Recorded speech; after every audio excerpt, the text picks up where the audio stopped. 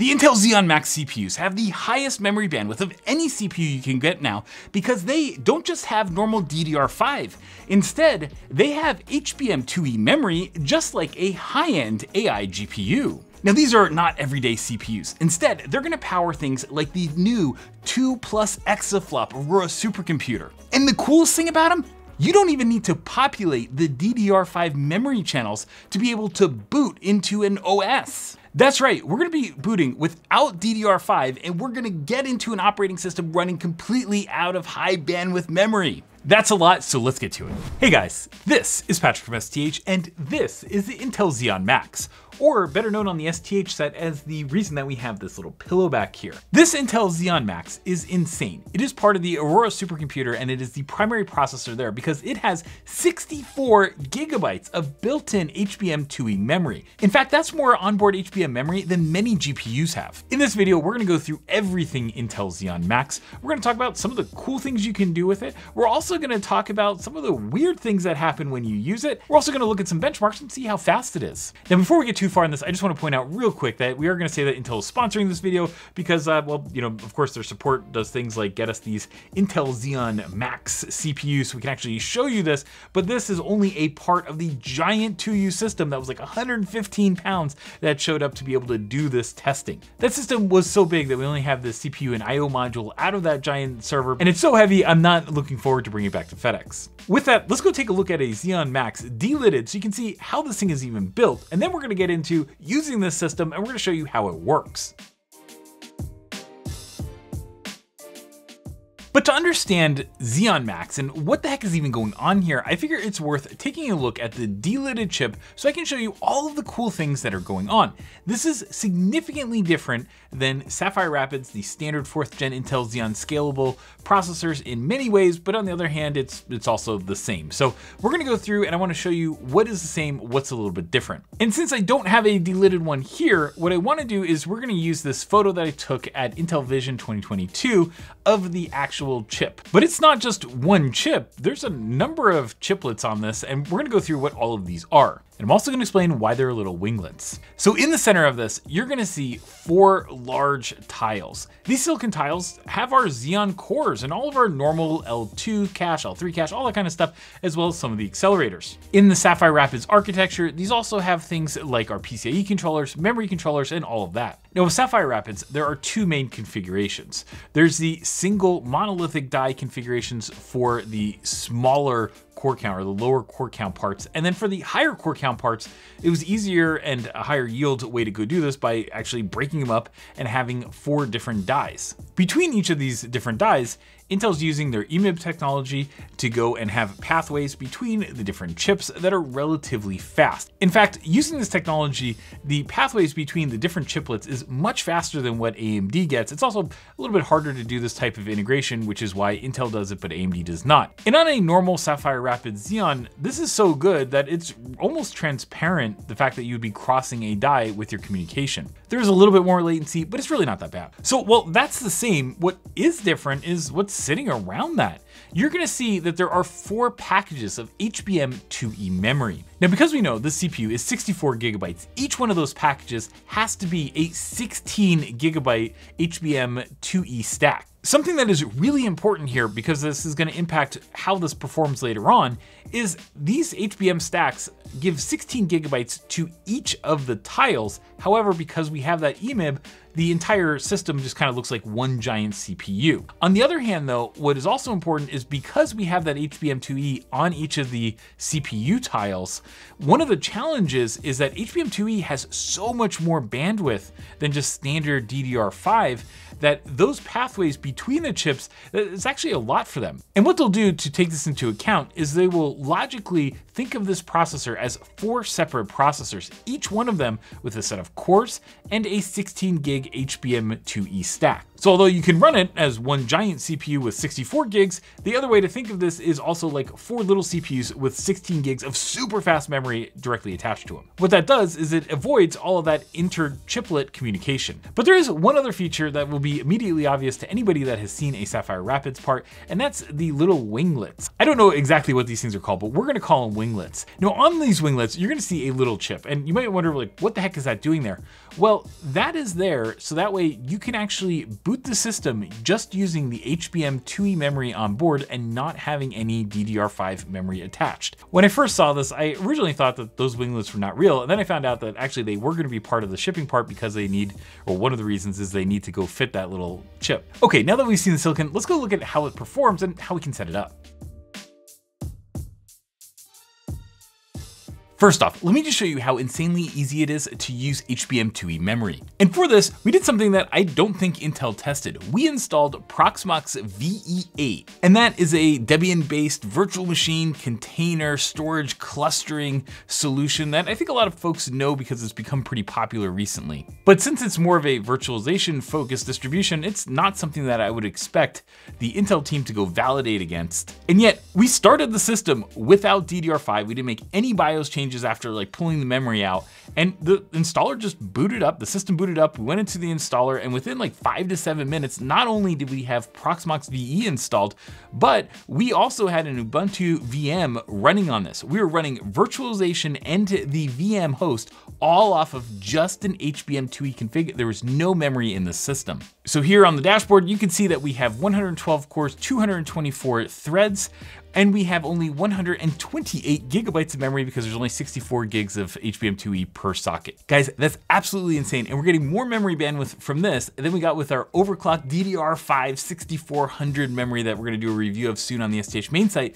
But when we ran that in the Xeon W3400 series, we're getting more memory bandwidth here than we got with overclocked memory on the workstation part, but just without any DDR5 installed here. Well, I mean, crazy. Now, realistically, most of the HPC folks that use these chips are going to be doing a lot more tweaking than that. So one easy concept for the Xeon Max is that you can do two things with that 64 gigabytes memory. You can either use that 64 gigs of HBM2E memory as, you know, like for the entire chip, or you can partition the chip into 14 core and 16 gigabyte segments. But the idea here is really localizing that memory access. And so just taking a look at what that looks like, you can see here from the topology that we have our 2 sockets, and then within those 2 sockets, we have 4 NUMA nodes, each with 14 cores and that 16 gigabytes of HBM2E memory. But that's just the HBM2E only configuration that doesn't take into account what happens when we add DDR5 in, because now we have another layer of memory. And so once we add DDR5, we can have a 2x2 matrix where we could have the 64 gigs for the entire CPU, the entire NUMA node, or we could split that up into these 14 core, 16 gig segments.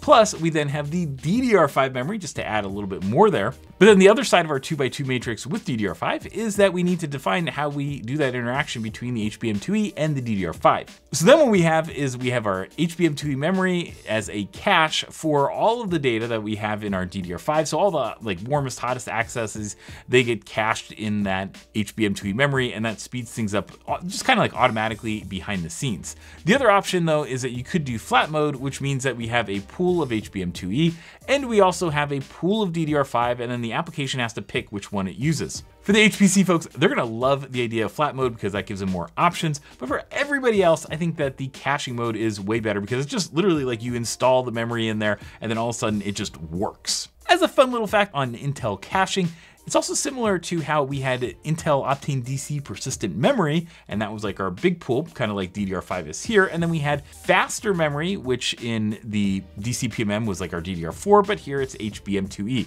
So it's very parallels in terms of like how Intel is designing these architectures over time. And another parallel is when we did the old Xeon Phi way back in the day that had the onboard memory that was really fast, and then it had its slower memory, and they had these same exact caching modes there. And we even ran Windows a long time ago on Xeon Phi. And just as a little wrinkle here, for these screenshots, we have hyperthreading on, but a lot of HPC centers will also look to turn hyperthreading off. It turns out that for some HPC workloads, that's just a more efficient configuration. And so all told, when we talk about having hyperthreading on or off, having having HBM2E only or adding DDR5, and then how we deal with the different memory in, like flat mode or caching mode or any of that kind of stuff, we have a total of 12 different configurations that are just the primary configurations that you have to go into the BIOS and go set. And there are folks that are gonna spend all their days doing that just to go find the best performance for their application. However, that's a giant set. And so let's talk about performance, because I think that's what a lot of folks are here for.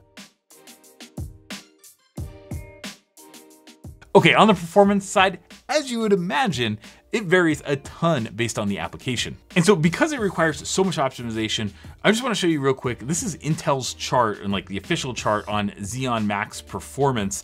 And also it's kind of, by the way, on a base of a Ice Lake processor, so the 8380. And I know Intel's performance team, and just frankly, they are better at tuning. So I would use these, if you have like a specific application that you need, use Intel's numbers, not ours, because they're just better at tuning for these things than we are. And just an observation here, there's a pretty wide variance in terms of how much performance speedup you get. And we saw something similar when we ran our test suite of non-HPC or mostly non-HPC applications as well. There were some applications where you don't really get a speedup, and the primary reason for that is each of the HBM2E modules takes power, and so for our total package power, like some of that's going to the HBM2E packages, and because of that, you can't really get the same clock speeds that you would get if you didn't have the HBM2E, and so you get a little bit lower clock speed. And so if there are things that literally just don't care about memory bandwidth because they're all like just sit in cache, well, there you don't really get a speed up from Xeon Max. But of course, most real-world workloads do see some impact of memory performance, especially on servers. And in most cases, we did get a performance boost. I just want to show one really cool one on our pricing analytics. Now, this is based on a real-world, very sanitized data set, but it's like a large OEM that everybody would know, billions of dollars a year in revenue, and looking at what the pricing should be on individual deals based on what region they are in the world, and also, what they have like configured on their BOM and all that kind of stuff, like down to every screw or whatever rack gear, you name it, they have it. And it would also take things into account like revenue recognition rules at the time.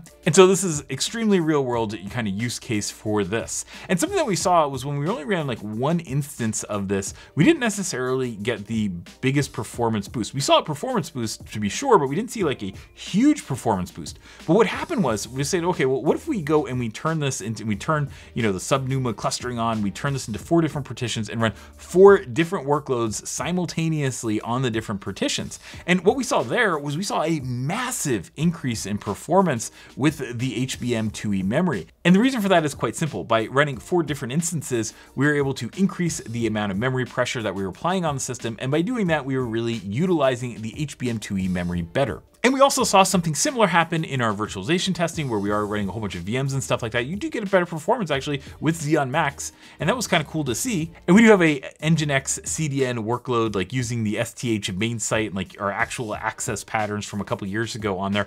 And I'll just say this, I would not put in Xeon Max in there for this. You may get a performance gain, but I would not use a HBM2E part for like web hosting. That's like the wrong use case, but it was just kind of interesting just to go try out. Now, I know a lot of folks are going to ask about this Xeon Max versus the AMD EPYC genoa-x. And this is a 96 core part with 1.1 gigabytes of level 3 cache, but it doesn't have that like 64 gigs of HBM2E memory. So how do we even think about that? Now that's a wild search domain, right? With like 12 Intel configs and 2, the SMT on and off for genoa-x. There's a lot of different configs that you'd have to test, and that's just frankly more than we had time to do for this video. But generally what we saw is that if you have a smallish data set that can utilize that L3 cache effectively and also scales out to 96 cores, the genoa-x is an awesome part. On the other hand, some folks want to use things like Intel AMX for AI and like the instructions that Intel has that AMD doesn't have. And also if you just have a larger working data set that fits in that sweet spot where it's more than the genoa-x can cache and caches effectively in HBM2E because you have 64 gigs, then the Xeon Max performs well. But the cool thing to me is that you can have the HBM2E memory, you can have DDR5, have it in cache mode, just basically drop in the processor,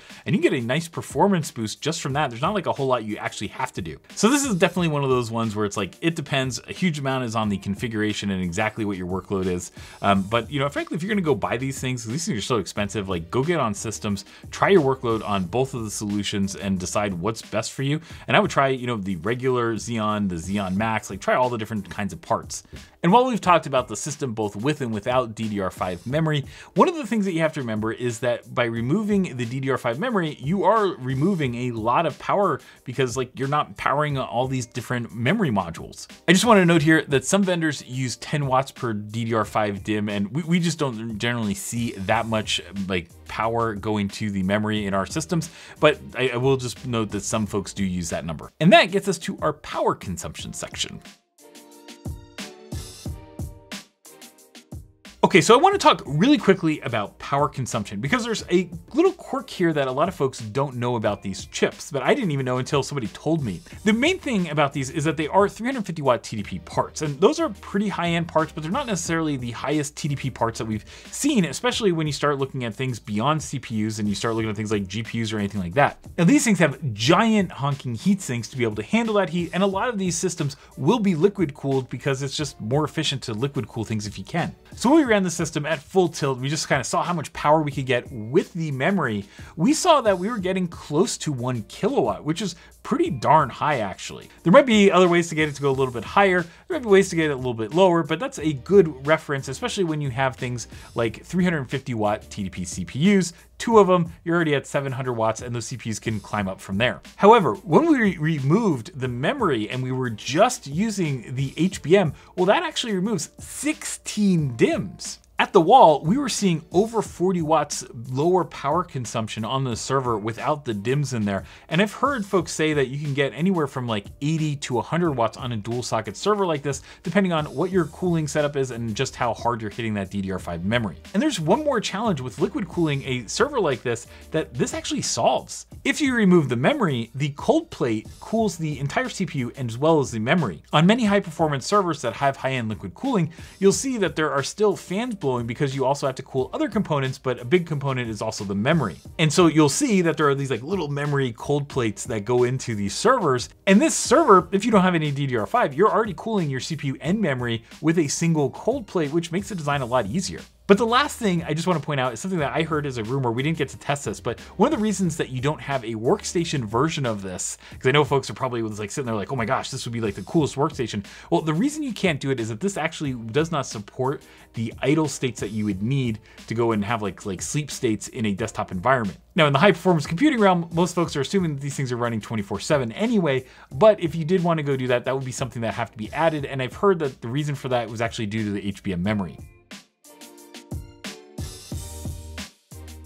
Now, with all these videos, I love to have key lessons learned because, well, I feel like you should always learn something whenever you do one of these videos. And for this, I think, a couple of things out. Number one, like a lot of folks don't even know that Xeon Max exists outside of the high performance computing crowd. And now I think a lot more folks do. But I think that brings up a really good point. I think Intel needs to have a strategy where they say like, hey, this is our socket and here are the different types of processors you can get in that socket. Right now, if you look at Intel's differentiation, it's mostly down to things like, how many cores, what the clock speed is, what the TDP is, and then what type of or how many accelerators are enabled in a given SKU. And I think that that message really made a lot of sense when it was just a normal Xeon and you just had a couple different cores to play with, all that kind of stuff. But now when you have things that are completely different, like a CPU that has HBM2E memory that doesn't even need DIMMs and has a different performance profile because of it, I really feel that Intel should put a little bit more effort behind these parts. And if you're watching this video, I hope you came away with one of two things. One, if you don't know what this is, I hope you learned what Xeon Max is because I think it's super cool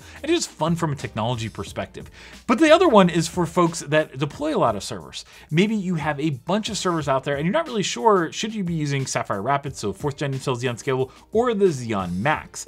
For that, I would say go see if you can find an OEM or Intel or on their dev cloud or something like that and get access to it and go run a workload. Because if you do fit the types of profiles where you need that memory bandwidth and you can use that memory bandwidth, then this thing is a home run. And Intel is very focused on showing the HPC benefits because the big win for this was in the Aurora supercomputer. But what we find with all of these parts that either have more cache or they have all of the extra, HBM2E memory, you find that there are certain applications that just do way better when you have that extra memory, or at least memory close to that CPU. So my advice would be, if you do think that this might be something for you, go check it out because it works in most regular servers as long as they can handle the high TDP parts. Hey guys, I hope you liked this video and you learned something. If you did, well, well, why don't you share it with one of your friends, but also give it a like, click subscribe, and turn on those notifications so you can see whenever we come out with great new videos. As always, thanks for watching. Have an awesome day.